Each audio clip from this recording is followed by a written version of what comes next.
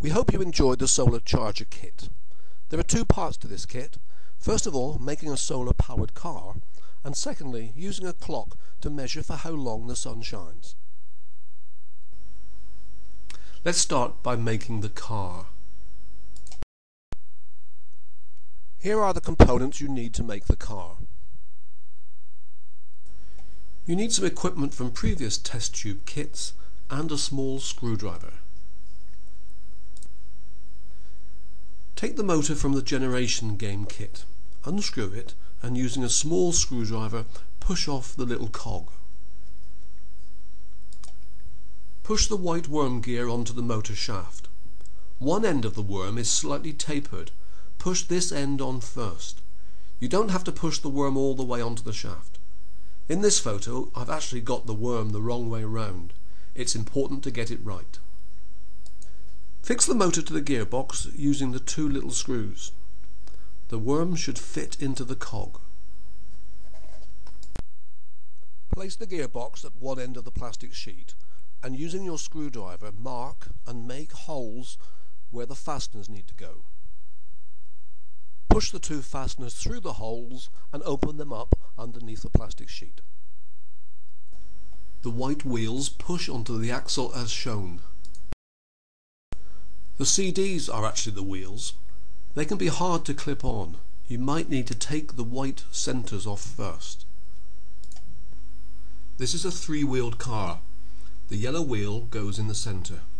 With scissors, cut a piece out of the sheet to make room for the wheel. See here, I've also begun to push the front axle through the sheet.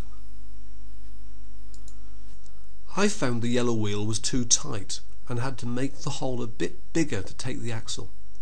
I've used a little screwdriver. A nail, screw, or even a kebab stick would do.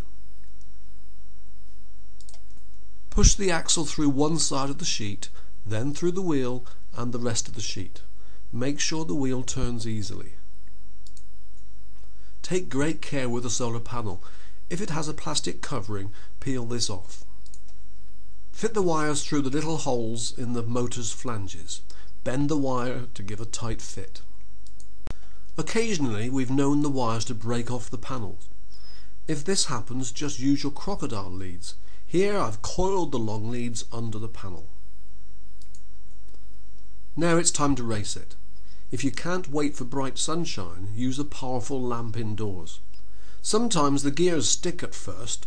Lift it and turn the worm while shining the light on it. What will you do if it goes backwards? You could experiment by taking the rechargeable battery from a previous kit and charging it up using the solar panel. Then you could connect that battery to the motor on the car. You then wouldn't need the sun to drive it. In the second activity of this kit, you can use the solar panel and the clock mechanism to measure for how long the sun shines. Here are your clock components. We haven't added in an extra CD, but I'm sure you can find an old one or make a clock face out of cardboard. Put the CD onto the clock mechanism and then the rubber washer on top. Add the brass washer and then the brass nut, doing it up tight, and then push on the three hands. Use your crocodile leads to connect the solar panel to the back of the clock mechanism.